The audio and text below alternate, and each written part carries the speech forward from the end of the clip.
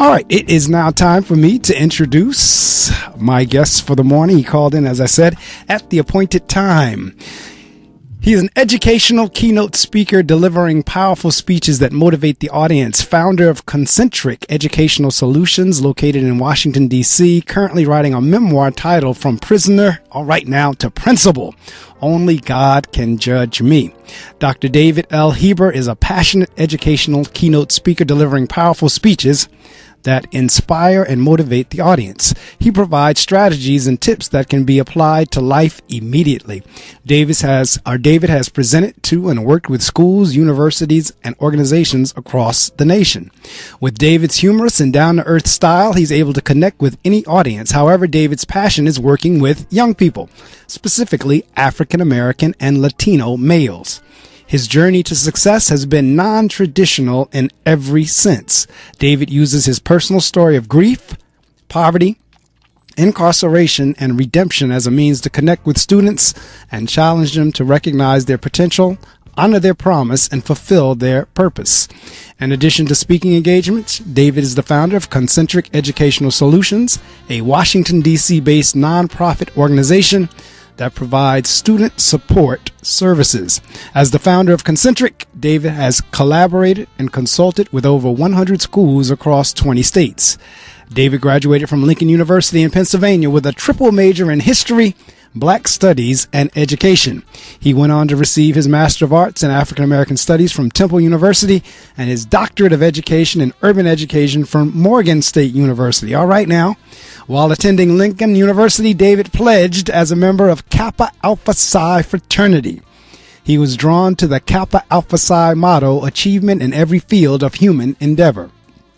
After graduation, David learned how to truly incorporate the principles of achievement into his life. David's greatest achievement in life is his family. He is a father of 3 wonderful children and a husband to Chantel Heiber. His family is truly the purpose of his life. David enjoys reading, watching sports, and working out. Welcome to the Reading Circle microphone, Dr. David L. Heiber. Dr. Heiber, good morning. Good morning. How you doing? I am well, thanks. As I said, even better. Because, you know, when you're on this end, on the radio host end, you're always nervous whether or not the guest is going to call in or not. So I always feel like 1,000,000% better after I pick up the telephone and the guest is there. Absolutely. So once you catch me in the morning, I'm a morning person. Oh, that works. So once I know all the equipment is working and the guest is on the line, I know we can roll on from there. So it's interesting, as I read your bio, particularly the piece where you said you're working on the book From Prisoner to Principal, and I that leaped out at me because on my college days, I was actually a custodian at my alma mater. Actually, the high school I graduated from, I was a custodian there while I was in college. Wow.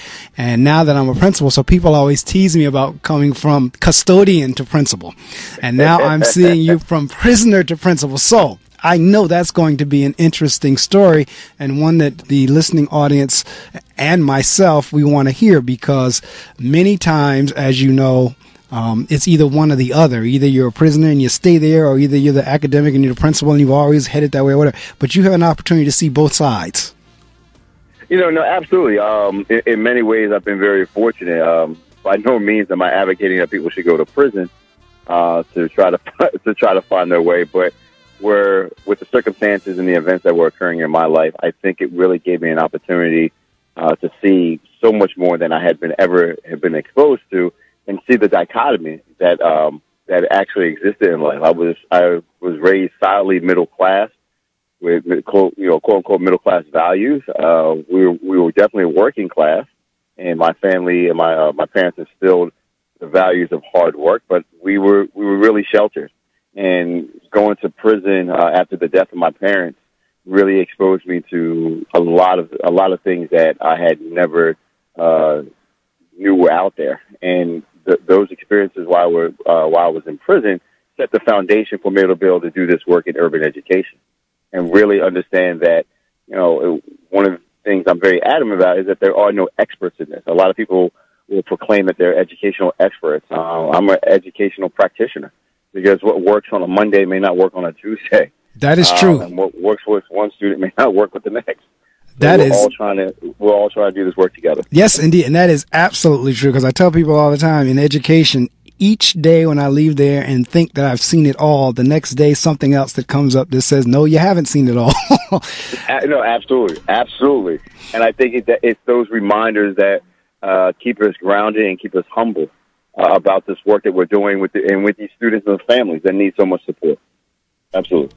And in terms of being able to talk about being in prison, I mean, that in and of itself is a courageous leap in terms of being transparent, because you could just leave that part of the story out, but you're choosing to include that. Yeah, there was a time at the beginning of my life, at the beginning of my career, that I didn't want to be defined by those experiences. I didn't want it to be that, because it was so close in time. But as I've established myself and I actually have a career that I can go back to now, it does feel refreshing, and it is liberating, and to be able to share those experiences and be transparent. And one of the things that I try to share with educators is the power of transparency and authenticity. I'm sure with your experiences and similar with my experiences, with the students students across the board in general, but specifically students in urban areas, because they have to go through so many challenges and navigate the world with a different skill set, they can see through people who are fake. That's right. Young people say keep it at 100, being real, whatever. They know if you're not. That's correct. And they'll call you out on it. Yes, they will. Age group. No, they will. And I tell the staffs that I work with all the time, I said, let me be very clear with you. There are two age groups that innately pick up sincerity. It is senior citizens and children. Those of us kind of like in the middle, we kind of try to figure it out. But those two groups inherently know. And so since we work with children, I tell them all the time, the kids know sarcasm. They know body language. They know facial expression. They read between the lines. They may not be academically astute, but they know when you're putting them down, when you're trying to be Mr. or Miss Funny. So don't do it. And so they really do, like you just said, they will check you on it. If they feel you are a fake, or you're putting on, or when I was in the classroom, David, I got away with murder because the kids knew that I honestly and truly loved them and cared for them. I mean, I would put on all kinds of shows. I would make them think that I was angry. I would take chalk and throw it against the chalkboard and it would splatter. And they never went to the principal or their parents on me. My colleague right next door would try the same thing, and they knew he was just doing it, they would tell on him all the time. The kids know. They know when you're sincere and when you truly love and care about them. They do. And has been I think the greatest strength is just be able to connect with the different audiences across the board. And one of the things, again, I say, this is about a conversation. This is not about me inspiring you or motivating you. It's about us sharing. And inevitably what always occurs is I take more from a conversation with a group of people or, individually than I actually give, because it's a reminder of how much work is out there. I was with a group of educators in Maryland on Wednesday, and we were specifically talking about at-risk students. We call it at-promise students, just students that the system doesn't know what to do, right? So they're overage, undercredit. And one of the things, there's a wonderful brother out of New York doing this work in a different space. He's working around policy. His name is Glenn Martin. He's president of Just Leadership. And basically, he spent 6 years in prison, but he's talking about he's actually championing closing Rikers Island, but he's talking about the reentry process and all that. And he has a powerful quote, and he said, "Those people who are closest to the problem are furthest from the solution." And I was suggesting that to our educators, and it's not because of a lack of heart, but a lot of the students that we work with, they experience severe deprivation, where they're constantly in survival mode. And none of us in that room at that particular time, we're not worrying about, are we going to eat tonight? Right. We're not worrying about, are we going to go home and will the electricity be on? And I said, we need to bring in some people who knows what that feels like, that sense of urgency, that sense of survival, to be able to connect with these young people. Because we asked the question, general question, how many of us in this room were kicked out of school? And, 3 hands went up. The 2 students who had dropped out and gone and get their GED, and myself. And then the question was, how many people have their GEDs? And it was me and the 2 students. And I just said we have to bring more people in to understand what schools need to do differently to reach students. So it's interesting when you're just that transparent. But you have to truly believe in yourself and, for me, a higher power, that it's okay to be transparent. No, and see, let me tell you why, and I agree with you in what you said a couple of minutes ago. And listening audience, please be very clear on what we're saying. We're not advocating that you go to prison. That is not what we're saying. But Dr. Heiber can connect with some kids in a totally different way that I can because he's experienced it. Because, and for the person receiving that message, it will blow them away. Because it's kind of like, well, wait a minute. If that can happen for him, it can happen for me. And the other thing it does is a lot of times, let me ask you a question. I think I know the answer to this question. I want to be sure. I don't want to be clear because I like to give people the respect that's due. Do you prefer Doctor? Do you prefer David? Do you prefer Dr. Hira? How do you want to be addressed? The reason I say David is Doctor just means student loan. Right. I appreciate. I appreciate it, but it doesn't. I'm always going to be David. I'm with you because I was the same way. If by chance I do pursue the doctorate and get it, I'm the exact same way. But I do know people that demand, and I get it. You like you just said, the student loans and the time and everything. But you have some people that are totally caught up on that title, and if you don't call them by the title, it just freaks them out. So I always like to be clear. But I'm of the same manner. I'm fine with Mark. I don't have to have all these titles, but. As I was saying, David can connect with some students and families in a way that I can't. And in education, because this is the crazy thing, especially in urban areas. One of the things we would constantly get hit with was parents they felt intimidated coming into a school setting because they felt as if, those are the educated people. I'm not educated, so therefore I really can't communicate with them.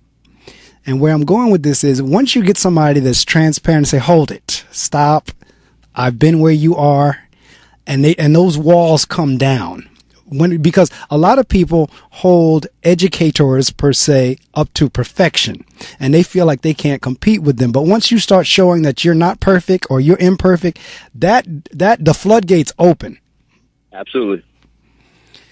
So as you're going around and you're spreading your message, what is kind of like your feel? We talked a little bit before going on the air, but you all get a chance to travel around. And the person's name I had on a couple of weeks ago was Keith Brown. I don't know if you and Mr. I'm Possible. Yes, yes. That's who was on 2 weeks ago. Because I wasn't on the air last week. I was traveling, but the week before last, Keith was on the air and we had a ball, and now you and I are having a ball together as well. But it is a work, and you hit on something in terms of dealing with kids who are, for the most part, lack of a better term, in post-traumatic syndrome. Yeah, no, absolutely. And, there's something now, it's become not necessarily cliche, I want to say fashionable. And I'm glad this conversation is happening where we're talking about in education, educating the whole child, the social-emotional well-being. And so and this is how Concentric started. When I went to a CMO, a Charter Management Organization in D.C., we were realizing a whole lot of our students were having challenges, even around attendance. And there was a tragedy in 2007 where four young girls, ages like 9 to 17, they were murdered by their mother. And their bodies were decomposing for 8 months before anyone even noticed that they were gone. And this is because they were missing school, but nothing occurred.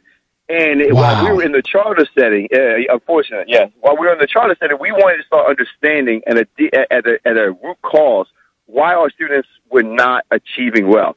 So we just, myself and some social workers, we just start knocking on doors, and we just start visiting the homes of our children, completely unannounced, in the neighborhood where the school was located, and we just branched out, and we just started collecting data. We weren't trying to solve the problem. We were trying to understand and get context of it so that we could do things differently. So what we knew is that we had to go beyond the traditional surveys or waiting for parents to come up to the school for whatever reason, and we went and knocked on the door. So that first year, while we were with the CMO, we conducted about 2,000 home visits. and we were getting some really good answers and authentic and honest answers about what the school should be doing differently. So we started implementing those things, and the attendance went up 22%. I mean, it was astronomical, and the suspensions went down, and we were able to build efficacy with our teachers. So then that's when I was approached by New School Venture Fund out of California, and they asked me, had I thought about what, taking this theory of change or this model other places. And it wasn't, at that time, it wasn't a theory of change or a model. It was just things that I thought that made sense. And so we wrote something up, and we were the first Black organization. And I say that very proudly because particularly in the charter world in urban education, it's predominantly white company. Right. We were the very first company, African American company, to get a grant from them. And now, 7 years later, we're 50,000 home visits in across the country. And you said it earlier in terms of addressing the whole child. That is so important. Absolutely. Because you have kids coming to school and you have teachers and administrators, for that matter, who, for the most part, are clueless as to what that child went through before even getting to school. Absolutely. And absolutely. I'm not saying, I tell people all the time, I'm not saying you're going to use what they went through as an excuse, but you at least have to be mindful of it as to why maybe they're not connecting with you 2 + 2 = 4. Whenever you had a situation like you just described where the children were killed and nobody even knew. Yes, yes. So, it's unfortunate. It was a very unfortunate circumstance. Yeah, it is. I mean, so the more organizations, and I told Keith couple of weeks ago, what God has been doing this year for me through Youssef and other people is he's been sending brothers and sisters to me on the air that is about this same mission. And I said, I've got to get together some type of a think tank or something, because all of you have been on the show. We've all discussed it. There's got to be something we can do collectively. Absolutely. To take it to another level, to whatever we're doing individually, to come up with something collectively. Maybe it's already being done. I don't know. But all I know is this year I have had some dynamic guests in terms of what they're trying to do for children, young people, and education. Yeah, no, and there's a powerful cohort of people across the country, people who are famous and not so famous, people who want to be in the shadows and behind the scenes, and people who want to be up front. But collectively working together, there's a lot of talent there. One of the things, and we need, quite frankly, we need someone to really galvanize us, because we're all working in silos. Like right. we may bump into each other, but if we can do something more intentional, because in every facet of this process, there's someone doing this type of work. Right. And so I agree with you. If we can get someone to galvanize us, to bring us together, to have these organized and intentional conversations, I think we will impact this work much quicker. Yeah, I mean, even when we were talking before we went on air, you mentioned the name Jamar Mills. I know Jamar. Whenever I was talking to him, we all kind of know each other in our own little way, because I started throwing names out in Keith's interview when I said Principal Kafali. And he was like, oh, yeah, I know Kafali. Yeah. You probably know Kafali, too. Yep. I know Kafali as well. There's a few of us doing this, and we all kind of, like you said, we're doing our individual things. But I mean, it is so needed. It is so needed, and because I see it every day in the school that I serve, and we've come a long way. I'm going into my 5th year there in September, and we've come a long way from when I walked in the door, but we still got a long way to go. And Absolutely. It is needed in turn, because I see in the bio where you said a lot of your focus is on the African American and Latino males, and again, that is a focus that is so needed. And I tell people all the time, with our kids, the bulk of them, not all of them, but the bulk of them are being raised in single-family homes, which is usually the mother. So they're accustomed to female voices. Then they get to school, and most schools, the predominant gender of the teachers are female. So they're hearing more female voices. So once they now come into the contact of the male voice, it's a totally different response. Absolutely.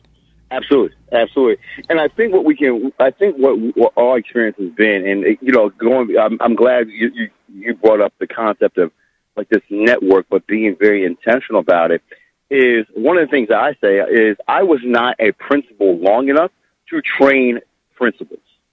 And I'm very clear with that. I think you just start finding yourself as a leader and administrator in year 3 or 5. The first year is like, oh my God. Second year, it slows down a little bit, but it's almost akin to sports. You begin, Right. the building begins to slow down, and you start getting some of that. Now, what I will say is that my expertise or my experience has been around student support services, creating systems and structures and aligning interventions to that. But what we have to do in this space is be more intentional in saying, you know, something. I feel that my advice would be you need a principal coach, a mentor, a non-evaluative mentor, and I know somebody. What happens is in this space is if we see something that we can't provide, all too frequently we walk away as opposed to recommending someone we know who does this work. Right. And we just have to be better than that. Whether it's yourself, whether it's Jamar who has experience, whether it's Marco Clark, we can say, you know something, no, you should reach out to Marco, because the other organization that may do not necessarily look like us, that's exactly what they do. Yes, indeed. You're absolutely right. That's how you have a monopoly right. in these urban districts of places like whether it be Teach for America, and I've worked for Teach for America, or TNTP. They're all connected. Right. No, you're absolutely right, and I could not agree with you more, because Patterson was a state takeover district, just as Newark. Patterson and Newark ran about the same times, and as a part of that, we were appointed various mentors. And in the beginning, I was kind of resistant to it, but as it turns out, it wound up being a wonderful thing. Matter of fact, I would always tell my mentors and coaches, I said, "Now look, my expectation is you're going to make me the best damn principal out there." Absolutely. And we'd have a good laugh about it. But I've had 2 or 3 over the last few years, because each year they change up. But they've always offered very good advice. Like you said, non-evaluative. You're like, you know what, why don't you try this? Why don't you try that? And ultimately, when I try what it is we've talked about, we do wind up the better for it. So absolutely. By all means, if we can network in a way that says, you know what, call Marco, call David, call call Keith, call whatever we need to do, Jamar or whomever, because the expertise is out there. It is. Absolutely. And one of the things that we were trying to do, but I just didn't have the capacity 4 years ago, is there's a specific, from my perspective, there's a specific skill set that is needed. I was a principal mentor in Detroit for 2 years. And I don't know how it happened. They just, to be honest with you, the aspiring administrators, I gave a presentation to them around support services, and they asked Teach for America Detroit, who was sponsoring this, if I could be their principal mentor. And what we were able to do, though, is I had a cohort of 16, 8 and 8, but I had 7 African American males.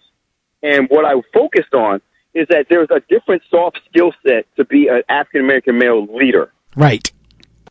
And it's just one, presentation. How do you come off as being competent and knowledgeable without being perceived as aggressive or angry?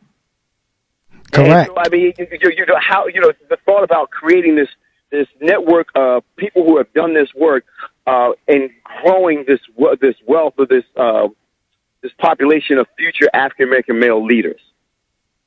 So people like yourself, Jamar, and Marco, can do things like this. Principal Khalif, but be very intentional with that. But what happens is, again, similar to what we're saying, I'm being redundant, is that we do things in isolation as an individual. No, we do. And again, hosting this show, I've been blessed to meet all of you. And that's why I like the notion of kind of seeing either a webinar or either we get together in a hotel that's central somewhere and just kind of put our heads together. Something. I don't know what, but there's got to be something there, like you said, that kind of remove the silos and kind of get us together and let's hit this thing in a united front. Because, and again, in education in general, you don't have that many African American males to begin with. Certainly we could use more in the teaching ranks. Yes, absolutely.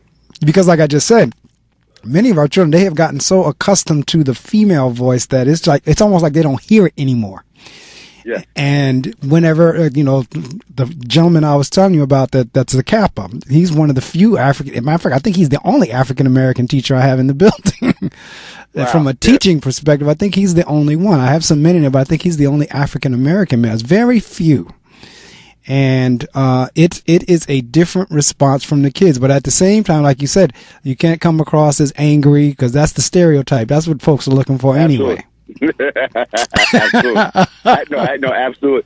But I mean, this, I think I've grown, definitely personally and professionally, just by the countless interviews, and they're really they're semi-formal, non-structured interviews and conversations with the parents and the students in the comfort of their own homes, and just seeing and just living it. Because inevitably in education, we're probably one or two steps away from even some of our childhood experiences, what we may have experienced, even if we didn't come from much. Right. And it's a constant reminder. We did some home visits yesterday in Baltimore, and it's just always a powerful reminder. I mean, it was 97 degrees with 101 heat index. Right. And yeah, I mean, that's why everyone's outside, because they didn't have air conditioning. Right. And it was cooler outside. No, absolutely So, yeah. right. Because I tell people, one of the things, matter of fact, the driving force for me is the fact that an African American male growing up in the city of Paterson, New Jersey, if all the things that happened for me can happen for me, my belief is it can happen for any one of the students that I serve. Matter of fact, that's what I'm expecting and looking for, because Absolutely. the fact that, you grow up in a Newark or a Paterson or a Camden or a Jersey, or whatever, the expectation is not that high, particularly if you're an African American male. All right. Absolutely. So the fact that we could rise to the point where, you're in education, and I've had so many experiences that it's just not fun. When I said I was out traveling last week, I just came back from China. I was over there for 8 days on a tour that I took some students. My wife and I and the principal of another school and a couple other adults, we took 7 high school students, and they had an opportunity to spend 8 days in China. But if anyone had told me this young man growing up in Paterson, New Jersey would one day be in China and other countries are traveling around the world, it's kind of like, wow, I'm like, really? Seriously? Come on now. But it has happened. And so my driving force for the other kids is, look, if it can happen for me, we can make this happen for you, but you got to want it, and you got to work for it, so forth and so on. But they have to be able to see it. That's powerful. And see, there's 2 concurrent strands there that I see. That's powerful, right? So the one message that they can get from one group of people, right, is this is where I've come from. I didn't have to go to prison or, lose everything to make it. I just had to make good choices, and I had to work really, really hard. Right. And again, like similar to what you said at the beginning of the show, like, no, we don't want you to go to prison. I want to be clear about that. But as we're having the conversation to prevent, the concurrent conversation is, okay, when you do make mistakes, these are the specific things that you can do to get back on track. Right. Yeah. And the truth of the matter is, like I said, a lot of times, I didn't, because prior to coming into education, I did 15 years in corporate, and it just, wonderful opportunities, wonderful perks. It just wasn't doing anything for me on the inside. So I changed over to education, where my heart really was to begin with anyway. And it's just, it's been wonderful. But whenever I was in school for, I was doing the alternate route school, I told the dean, I said, people don't really hold teaching in high esteem. They don't hold teaching. He said, oh, I beg to differ. Yes, they do. He said, yes, teaching still in this country is held in very high regard. And I didn't realize it until, when I got into the field and I started talking to people. And I don't know if you've ever seen a kid, if they see a teacher or a principal in the supermarket, they go into shock. I mean, they don't think we're human. Yeah. And the same thing somebody told me not long ago was, schools and teachers and principals, you all get a chance to shape a community, because think about it. When that child goes home, whatever that teacher has said or the principal has said in that home for that child becomes gospel. And it is true, because when the new math and all that kind of stuff came out, the kids would come home and say, look, I know there's an easier way to do it. No, Miss Such and Such said I have to do it this way. I got to do it this way. Miss Such and Such said. That the kids go home and they talk about what their teachers said and what their principals said. So in that regard, it is held in high esteem. And where I'm going with the whole thing is, because of that, a lot of people hold the educators, like I said earlier, into perfection, and they feel like they can't get there. But whenever somebody comes across and say, do you understand I failed this course? Do you understand I went to prison? Do you understand I dropped out of college at the beginning, and then I went back. Do you understand? Once you start having those conversations, I'm telling you, I started, like, for me, for a lot of my parents at the time, I'd gone through a divorce, and I just could not figure out what was going on at that time. But then I started talking to a lot of parents who had gone through that, and the connection that was made, David, was unreal with the parents that I made whenever I could say, you know what, I understand. I understand what it's like. Totally different conversation. Yeah, I mean, one of the things that we have done, like when we do a group conversation, I don't call it a presentation, but group conversation is what we'll say is we'll put up a T-chart, and on one side it says, arrested 27 times, spent 27 months in prison, blah blah blah, right? And on the other side it says degrees and has been a career-long educator, whatever the case may be. And we say, and the answer is it's the same person. Right. And we all have stories. We all have powerful testimonies. And when we take off the mask, and it's appropriate now because Future has a song out called Mask Off, so the students can relate. When we take the mask off, we can get to the humanity, right, and the shared experiences and the collective stories. And those are the conversations that we're trying to usher through to say, look, we're all one bad decision away from messing up our lives. I know that's right. So we're all adults and children. So I mean, that has just been really at the heart of the conversations that we've been trying to have. And see, the crazy thing about this, when you start talking with the higher ups into your districts, a lot of times what you get when you start talking about things like we're talking about right now with the whole child and being transparent, you get a lot of, yeah, that's nice, but and everything always comes back to the test scores. Everything comes back to the assessments and this, that, and the other. Not realize, because I'm a firm believer that if I get this other stuff, I'll get you your test scores.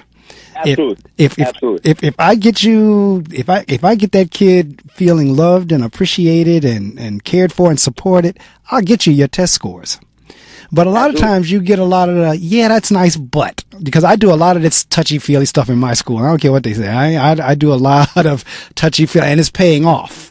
I mean, whenever, like I said, this is my 5th year in that particular building, I've seen it change over, even in terms of how parents are treating their kids. I mean, we do a whole big thing on love in my building, and I started seeing parents dropping kids off in the morning, giving them a little kiss, saying, I love you. That wasn't doing that before. But when you get, the kids, I tell people all the time, when I walk in the hallways, them kids make me feel like a rock star. And it's not because I'm the principal. Seriously. And it's not because I'm the principal, because the kids that I serve, like we said earlier, they have no respect of title. They have no respect of age, no respect of person. They have no respect of none of that. That's the misnomer, that a lot of young educators experience. They think, well, I'm the teacher; they should respect me. Right? Well, no, it doesn't work that way. No, because, and again, it's community based and it's relational. I tell you, because everybody always thinks, it's a cakewalk to teach in the suburbs. No, it's not. They have issues just as well. Suburbs, their issues may be different issues, but they're issues nonetheless. All right. Absolutely. But when you get into an urban area where kids, like I said, are in post-traumatic syndrome, kids who've seen their mother get beaten up last night or their father get stabbed or this, that, and the other, when they come into the school, they don't have an issue cursing you out. No, they don't. No, absolutely. And like when people get into this into education, one of the things that we say, or that I try to share with them, I said, look, if you are signing up for this for Monday through Friday, 8 to 4, whenever school hours are, you're signing up for the wrong job. Correct. Right, because you work by the job, not the clock. Like correct. It's 7 days a week. Correct. It's literally 7 days a week, and those are the conversations that we have with them. And so, as we're, and I learned that firsthand because when I came out of prison, I knew what I wanted, and went to Lincoln. I knew what I wanted. I wanted to be an attorney. Right. But then probably my junior year when I was sitting down with an alpha, department, Dr. Wachuku, who was the department chair, we started talking about, the possibilities. And he said, have I ever thought about education? And at that moment, I started thinking about it, and I said, that's where I'm going to go. Yeah. So that was the change. And I see that, and that conversation makes all kinds of sense to me, because again, we need as many males, period. But then when you start breaking it down by ethnic group, we need as many African American and Latino males as possible, because this is the thing, David, that I always get. Again, and I always base the fact that I'm in an urban area. Well, the kids are only going to rise as high as what they see. I say, I get that, but they see me for 5-6 hours a day. They see their teacher for 5-6 hours a day. So they're getting a chance to see both sides. Now they can make a choice. So, I don't necessarily buy into that argument, because that's their environment, or they're growing up in that, and that's the only thing they see. That's as high as they're going to rise, because they are getting an opportunity to see me in a suit, or if I happen to wear my dashiki that day, or if I happen to wear this, that, and the other. They are getting the opportunity to see another side, to say, you know what, I want to be like Dr. Heiber.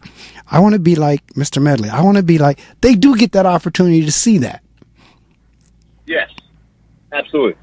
And I think that's the important part, that we have to make sure that we model those things, right? So yes, as they're seeing it, and it's constantly reinforced, and for us not to get frustrated if they don't get it the first 5 or 10 times, right? And so it's not when we're working with young people, we can't expect if we do A, we're going to get B.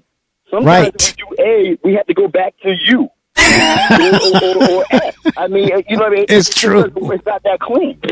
So I think we just have to be mindful of that.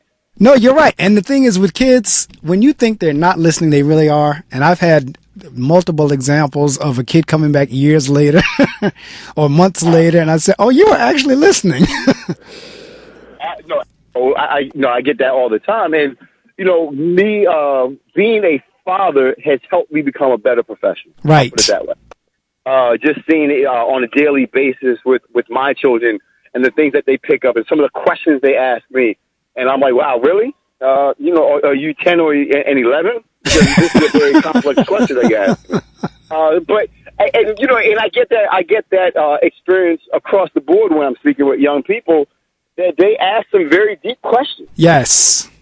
Some very deep questions, and sometimes completely, I'm completely unprepared for a question that deep from a student who is 12 years old.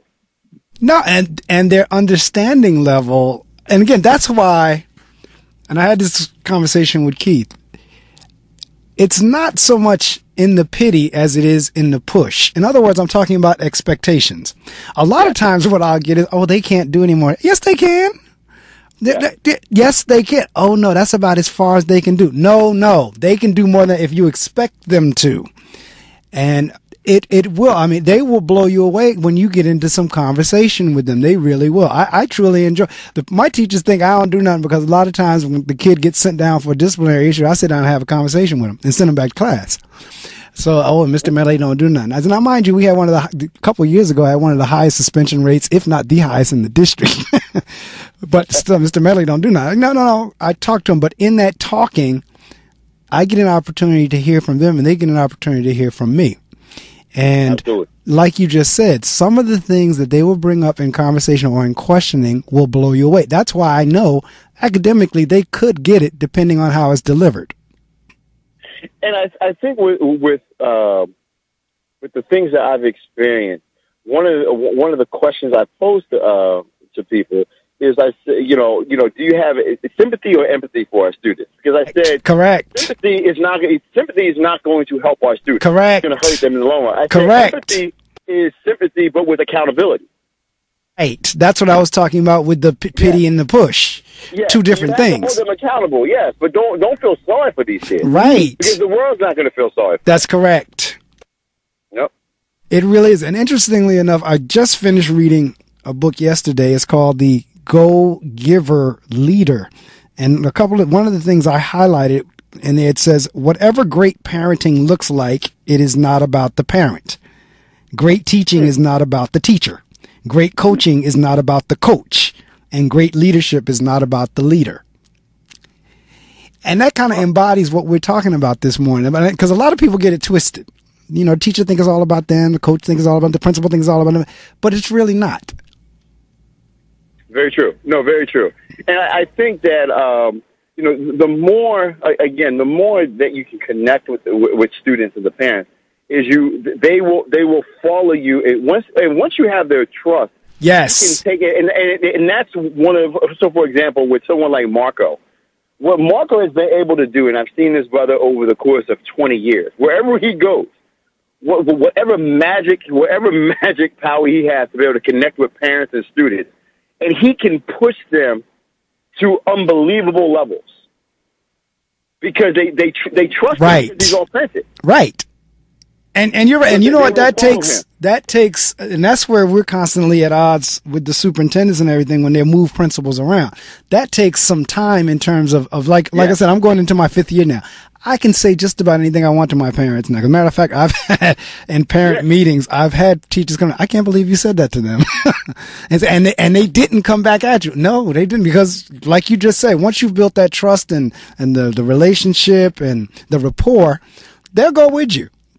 Yeah. And then when you add the transparency to it, like, I've had men come in talking about, the whole thing with the separation and how the mother treats them and the brother, I understand.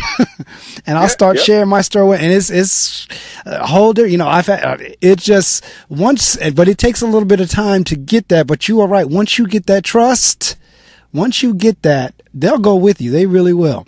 And, all of the elements must work together. And that's why I said earlier, if you focus just on the test scores, if you focus just on it, and I know we're in the business of academics, I know that's our business, but we're coming with kids who may not focus on the academics because all of these other things that you described is going on. And if you don't prepare people to deal with that, that's why you keep having this disconnect. Absolutely. And the conversation that we have to honestly have with ourselves in education is, one, education across the board is one of the least innovative industries. Correct. Right, and so a lot of young people are bored, and a lot of our techniques are very antiquated. Yes. And two, what we're saying to young people who are not fully cognitively developed right now, right, and they're growing, and they're growing social-emotionally, is if you do this, you will get something 12 years later. Right. That's right. And as adults, we can't do that. Like, we have a hard time. Right. And so it's literally a 12-year delayed response, and in some cases, 16 years or 20 years. Right. And so we just have to be cognizant of that to say, look, and start showing them what the incremental steps will be if they're doing what they need to do. Right. Absolutely right. So we just have to change it the way that we look at it.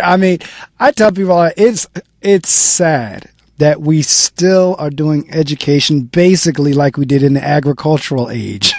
Yeah. And we're in the education, information, the academic, whatever you want to call it, the knowledge age or whatever you want to call it.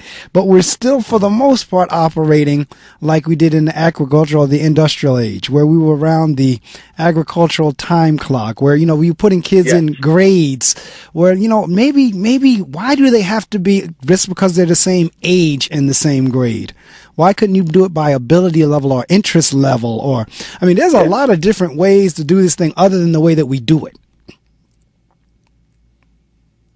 And, so for example, I was driving with my son yesterday, and my son is asking me questions about and it was a sports related question, but the question was, Dad, can you name the top 10 best players in every NBA franchise's history?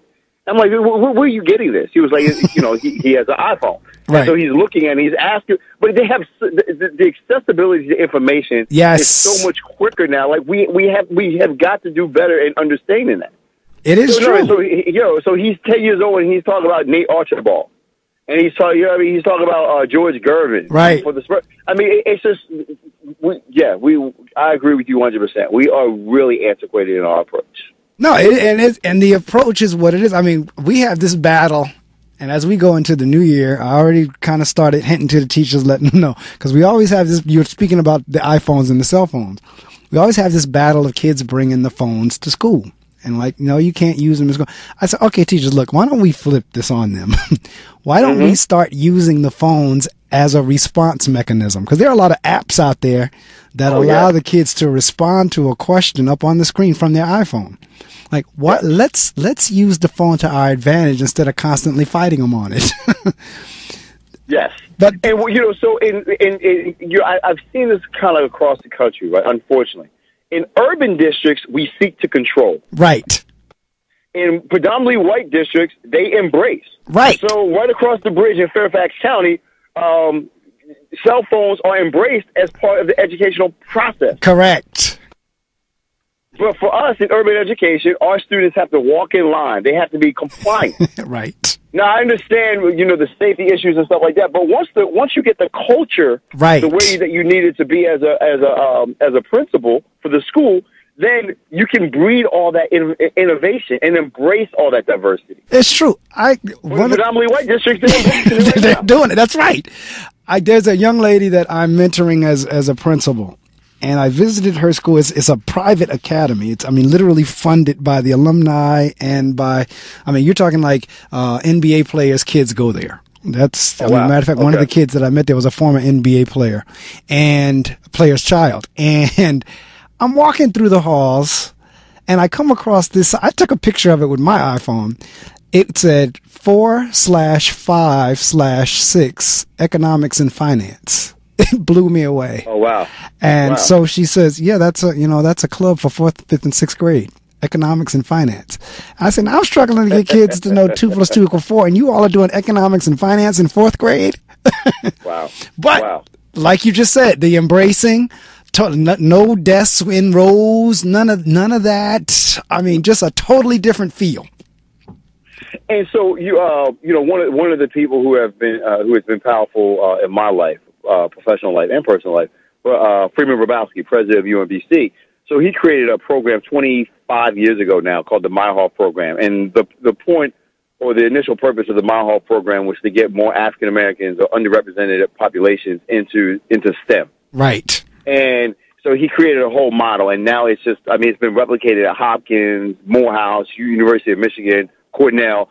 But a fundamental premise or pillar of his program is the innovation on the approach, the labs, the hands-on, right. the moving around, the conversations, the collective action. Not one of us getting the problem right, but all of us getting the problem right. Right. And it's been an innovative approach, but yeah. I can tell you now, just like we were talking a couple minutes ago, the day of the lecture is over. Because the kids do not relate to a teacher standing up talking and they sitting there allegedly listening. It just like you just said, the hands-on, the project. One of the things we moved to in terms of math was having them break off in teams, and there was no one right answer. We're not looking for. Matter of fact, if everybody came up with the one right answer, we're kind of frowning at it. We want to hear how you solved it, even if it's wrong. How did your team go about it? How did your team come to that conclusion? That's because what we're really trying to do is create critical thinkers. Absolutely. Yes. That's where we're trying to go. We don't necessarily want rote, even though rote has its place, but we want you to be able to think through a process. Even if the answer is wrong, how did you get there? Help me understand how you got there. Yes. Yes. And because we're creating critical thinkers. Right. I think that approach is much more appropriate for this group of students. No, it really is. And like you said a couple minutes ago, the information is at the fingertips. The young lady that I closed out prior to starting with you, we were just having that same conversation in terms of technology, social media and everything. And when social media first came out, I kind of frowned on it. But then it dawned on me, the light bulb went on that I could use social media to advertise for the show. And the bulk of my guests over the last 5, 6, 7 years or so have come from social media. And I was sharing with her because she was telling me, her ambitions, what she wanted to do. So I asked her, I said, well, have you ever reached out to the person that you want to be? And she's sitting there looking at me like, no. And I'm like, you have social media. For whatever reason, I don't care if it's low profile, high profile, no profile. People respond on social media. Absolutely. I said, so why haven't you reached out to that person? Why haven't you reached out to them on social media? A couple of weeks ago, I did a career day at a high school, and the little girl told me she wanted to be a senator. I said, all right. I mean, she knew what she wanted to be. She didn't say Congress. She didn't say, she didn't say council person. She didn't say president. She flat up said senator. So my question back to her was, have you reached out to Senator Booker? Oh, wow. Yeah. And she said, no. I said, well, I know he has a Twitter because he's one of my Twitter friends. He's one of my people on Twitter. And I guarantee you, if you tweet him and say you're a high school student and one day you want to be a senator, I guarantee you he'll get back to you. But I mean, the accessibility and the technology that's available today, I cannot think of a better time to be a student. I agree. And, you don't have to wait anymore. Listen to what right. you just said. Until you're in high school to think about what you want to be or try to get for career day.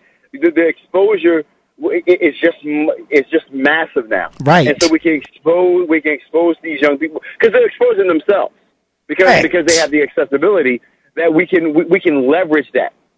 Correct. We just have to be sure we have to embrace it and not deal with education the way that we've traditionally dealt with education for the past 150, 200 years. This is true.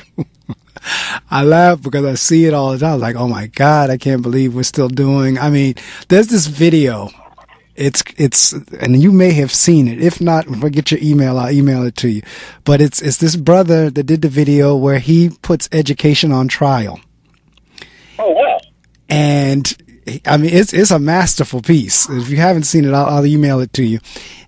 Where the brother literally shows how the same thing we were doing 200 or 300 years ago, is the same thing we're doing now in education. He shows an iPhone versus a rotary phone, and he shows other things that he compares a car to the horse and buggy and yada, yada, yada. But then when it comes to education, we're still sitting in desks in rows by grade level, by age level, by this, that, and the other. So I'll have to say it's a powerful piece. It really is. But he puts education on trial. Yeah, fundamentally, if we can design things, and this is where I think where I wish we would go, particularly in urban areas, is that similar to what I was saying earlier, is if we can get out of the mode of just compliance, and where we have to put everything, that children have to be obedient to what we're trying to do, as opposed to taking their vast skill sets, and they have so many different skills across the board, and embracing them and pushing them. I see in my children's schools, like fourth grader doing an internship at a veterinarian hospital. Right.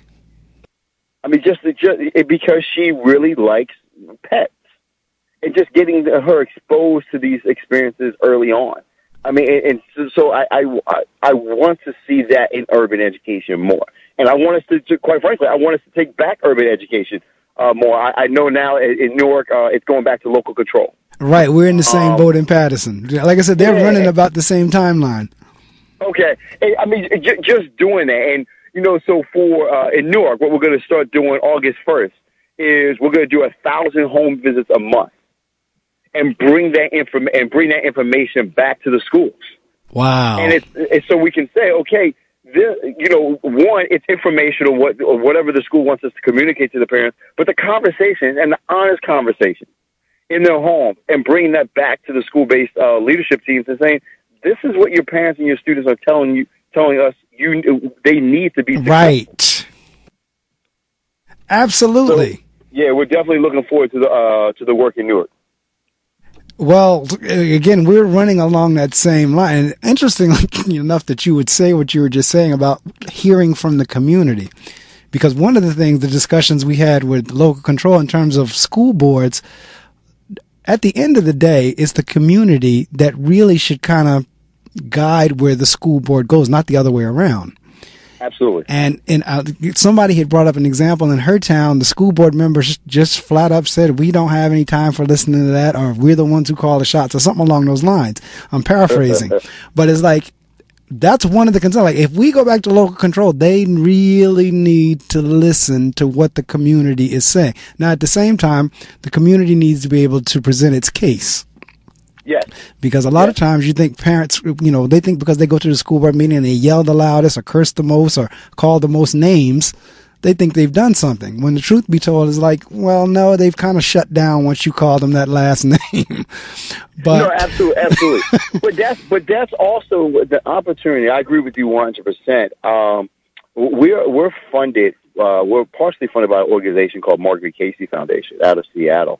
And part of what that funding does, it allows us to, one, supplement the gaps, because a lot of schools that we work with may not necessarily have the resources to work with us. So we're able to bring something to the table and match their resources. Right. But what the purpose of the Marc Medley Foundation is to build the capacity of the community to do and advocate on their own behalf. There you go. Right, to teach them. So if they don't know about policy, we have to teach them about policy. We have to teach them about we have to teach them about Robert's Rules of Order. Right, right. All the way down to the basic beginnings to say, okay, yes, you have valid feelings and you have valid points, but it's similar to what you just said. It's how you present them. Correct.